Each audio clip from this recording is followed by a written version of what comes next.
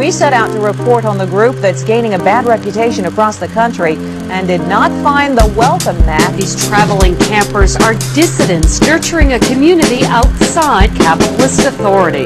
Several local law enforcement agencies, though, want to make sure they're not acting outside the law.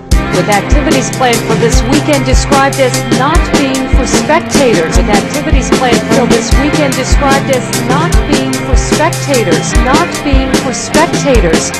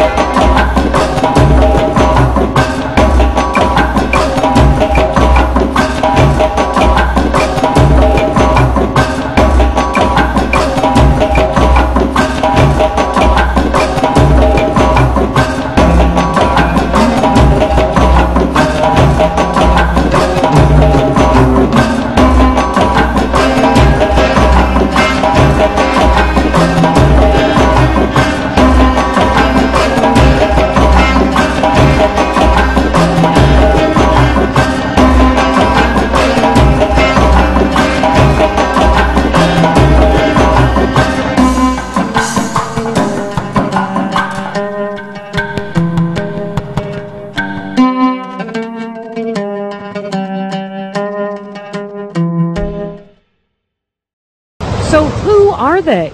Police point to this website, CrimeThink, with talk of a terror war between power and people.